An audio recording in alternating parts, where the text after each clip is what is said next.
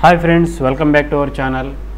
So friends, ఇక్కడ వచ్చేసి మనకు ఒకటి scientific assistant in India meteorological department examination అని చెప్పేసి 2022. సో దీనికి సంబంధించి ఇక్కడ మీకు ఈ జాబ్ ఇన్ఫర్మేషన్ అనమాట. సో ఈ government jobs and permanent jobs, అదేవిధంగా మనకు డిగ్రీ అదేవిధంగా డిప్లొమాతోనైతే ఈ యొక్క అవకాశం అయితే ఉన్నదన్నమాట. సో దాదాపుగా మనకైతే 1000 పోస్టుల వరకు అయితే ఇవి ఉన్నాయన్నమాట సంఖ్య వచ్చేసి. సో మంచి అవకాశం. అండ్ దీనికి సంబంధించి ఫుల్ డీటెయిల్స్ మనం ఇక్కడ చూద్దాం. సో దీనికి సంబంధించి ముఖ్యంగా క్వాలిఫికేషన్ ఏంటంటే డిగ్రీ ఉంది, అదేవిధంగా పాలిటెక్నిక్ డిప్లొమా కూడా ఉంది అండి. సో దానికి సంబంధించి మీకు కింద మళ్ళీ మీకు మెన్షన్ చేస్తూ చెప్తాను. సో ఇక్కడైతే మనకు ఇది డేట్ వచ్చేసి మనకు 39 నుండి 18/10 వరకు అయితే ఆన్లైన్ అప్లికేషన్ అనేది తీసుకుంటున్నాను అనమాట. ఓకే, సో 18/10 వరకు అక్టోబర్ వరకు మీరు ఆన్లైన్ అప్లికేషన్ అనేది తీసుకోవడానికి అవకాశం అయితే ఉంటుందన్నమాట. అండ్ తర్వాత ఎగ్జామినేషన్ వచ్చేసి డిసెంబర్లో మేబీ ఉంటుందని చెప్పేసి ఇక్కడ మనకు ఇవ్వడం జరిగిందనమాట. ఓకే, సో వేకెన్సీ వచ్చేసి అప్రాక్సిమేట్లీ మనకు 990 పోస్టులు ఉన్నాయంటే అప్రాక్సిమేట్లీ 1000 పోస్టుల దాకా అయితే ఉన్నాయి మనకు. సో ఇండియన్ సిటిజన్ ఎవరైనా అప్లికేబుల్ అనమాట. అంటే ఎవరైనా అంటే మనకి ఏపీ కావచ్చు, తెలంగాణ కావచ్చు, ఎవరైనా అప్లై చేసుకోవచ్చు అండి. అండ్ సో ఏజ్ వచ్చేసి మనకి ఏంటంటే 30 years నాట్ ఎక్సీడ్ అని చెప్పేసి ఇవ్వడం జరిగింది యాజ్ పర్ 18/10/2022. అండ్ ఇక్కడ డేట్స్ కూడా వాళ్ళు మెన్షన్ చేశారు. ఈ డేట్స్ మధ్యలో జన్మించిన వాళ్ళందరూ కూడా ఎలిజిబిలిటీ ఉంటుందన్నమాట. ఒకవేళ క్యాండిడేట్స్ కనుక SC ST అయినట్లయితేనేమో 5 years అంటే 35 ఏళ్ళ వరకు అప్లికేషన్ చేసుకోవచ్చు. ఓబీసీ అయితే 33 సంవత్సరాల వరకు మీరు అప్లికేషన్ అనేది చేసుకోవచ్చు అనమాట. సో మెయిన్ థింగ్స్ వచ్చేసి అవి. అండ్ ఫిజికల్ హ్యాండిక్యాప్లో ఎక్స్ట్రా 10 years అనేది ఇస్తున్నారు. అండ్ నెక్స్ట్ వచ్చేసి ఫైనల్ ఇయర్లో ఉన్నటువంటి అభ్యర్థులు కూడా అప్లికేషన్ అనేది చేసుకోవచ్చు అనమాట. ఫైనల్ ఇయర్ ఏదైతే డిగ్రీ డిప్లొమా చేస్తున్నటువంటి అభ్యర్థులు. అండ్ క్వాలిఫికేషన్ చూడండి ఒకసారి ఇక్కడ మనం చూసినట్లయితే. సో ఈ క్వాలిఫికేషన్ వచ్చేసి మనకు బ్యాచిలర్ డిగ్రీ ఇన్ సైన్స్ అంటున్నారు. సో BSc సైన్స్ అనమాట. అంటే మీన్స్ ఏంటంటే BScలో ఫిజిక్స్ అనేది ఒక సబ్జెక్ట్గా చదివి ఉండాలి. ఓకే, లేదు అంటే ఫిజిక్స్ లేకపోతే కంప్యూటర్ సైన్స్ అనేది ఒక సబ్జెక్ట్గా చదివి ఉండాలి. లేదు అంటే ఇన్ఫర్మేషన్ టెక్నాలజీ IT చదివి ఉండాలి. లేదు అంటే కంప్యూటర్ అప్లికేషన్స్ అన్నమాట. సో ఈ 4 ఏదైనా ఒకటి మీకు బ్యాచిలర్ డిగ్రీ లెవెల్లో కలిగి ఉండాలి.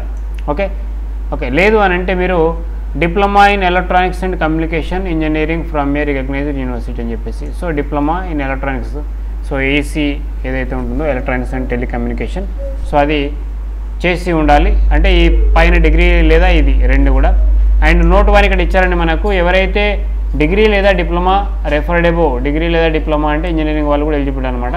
సో డిగ్రీ అండ్ డిప్లొమా ఎవరైతే ఉన్నారో వీళ్ళు వచ్చేసి మనకు అండ్ షుడ్ బి ఫస్ట్ క్లాస్లో పాస్ అయి ఉండాలన్నమాట. ఎవరైనా కానీ సరే డిగ్రీ వాళ్ళు కావచ్చు లేదా డిప్లొమా వాళ్ళు కావచ్చు, ఫస్ట్ క్లాస్లో పాస్ అయి ఉండాలన్నమాట. లేదంటే స్కేల్ ఇచ్చారు ఇక్కడ మనకు 6.75 స్కేల్ GPA ప్రకారం పాస్ అయి ఉండాలి. నోట్ 2 రెండవది ఏంటంటే డిగ్రీ లేదా డిప్లొమా క్యాండిడేట్స్ ఎవరైతే ఉన్నారో వీళ్ళు వచ్చేసి 3 years duration after 10+2 examination. So 10+2 తర్వాత 3 సంవత్సరాల డ్యూరేషన్ అనేది కలిగి ఉండాలని చెప్పేసి.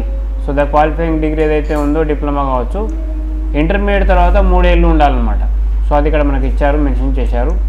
అండ్ నెక్స్ట్ వచ్చేసి మనకు నోట్ నెంబర్ 3 వచ్చేసి the applicant must have passed 10+2 examination. So 10+2 అనేది పాస్ అయి ఉండాలి కంపల్సరీ. సో దీంతో పాటుగా equivalent in science with physics and mathematics. So సైన్స్లో పాస్ అయి ఉండాలి. సైన్స్లో ముఖ్యంగా ఫిజిక్స్ అండ్ మ్యాథమెటిక్స్ అనేవి సబ్జెక్టులుగా కలిగి ఉండాలన్నమాట.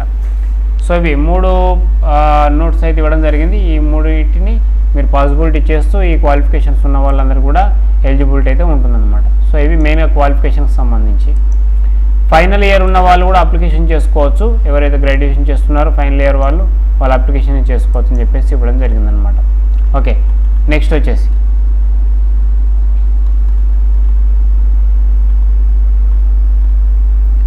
సో అప్లికేషన్ అనేది ఆన్లైన్లో అప్లికేషన్ చేసుకోవాల్సి ఉంటుందన్నమాట. సో దీనికి వచ్చేసి మనకు SSC స్టాఫ్ సెలక్షన్ కమిషన్ ఇది ఇక్కడ మనకు ఇస్తున్నారు. అండ్ ఆన్లైన్ అప్లికేషన్ మీరు ఇక్కడ అప్లైలోకి వెళ్ళి మీరు అప్లికేషన్ చేసుకోవచ్చు అనమాట.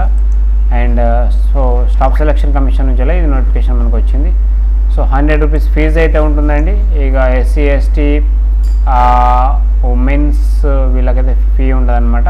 So SC ST no women's. So వీళ్ళ SC STకి అయితే ఫీజు లేదండి. అండ్ నెక్స్ట్ వచ్చేసి మనకు ఇవి వచ్చేసి సెంటర్స్, ఎగ్జామినేషన్ సెంటర్స్ మనకు ఏపీలో ఉన్నాయి, అదేవిధంగా తెలంగాణలో కూడా ఉంటాయన్నమాట. ఎక్కడ స్టేట్ వాళ్ళు అక్కడ రాసుకోవచ్చు, ముఖ్యంగా తెలుగు రాష్ట్రాల వాళ్ళ గురించి. అండ్ ఇందులో మనకు స్కీమ్ ఆఫ్ ద ఎగ్జామినేషన్ 200 మార్కులకు సంబంధించి ఒక ఎగ్జామినేషన్ ఉంటుంది, 2 hours కండక్ట్ చేస్తారు. అండ్ పార్ట్ 1 పార్ట్ 2 అండి. పార్ట్ 1లో 100 మార్కులు ఉంటాయి, general intelligence, reasoning and quantitative అప్టిట్యూడ్స్, English language and comprehension, general awareness అనమాట.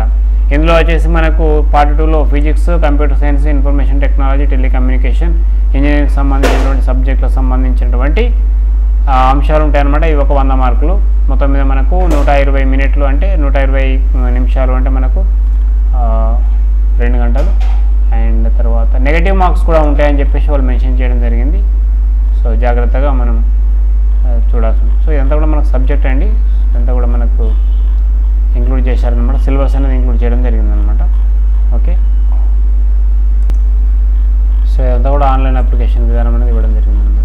సో ఇదే అనమాట ఈ వీడియోకి ఇన్ఫర్మేషన్. అండ్ వీడియో చూస్తున్న వాళ్ళందరూ కూడా లైక్ చేయండి. తర్వాత మీకు కింద లింక్స్ అని కూడా ప్రొవైడ్ చేస్తాను, వెబ్సైట్ అదేవిధంగా ఈ యొక్క నోటిఫికేషన్ లింక్స్ అనమాట. సో ఇదనమాట. అండ్ ఒక యూజ్ఫుల్ జాబ్ నోటిఫికేషన్, 1000 పోస్టులతో దాదాపుగా మనకు మంచి నోటిఫికేషన్ అయితే ఉన్నది. అండ్ నెక్స్ట్ మరొక జాబ్ న్యూస్తో మళ్ళీ కలుసుకుందాం. అంటే నేను థ్యాంక్ యూ ఫర్ వాచింగ్.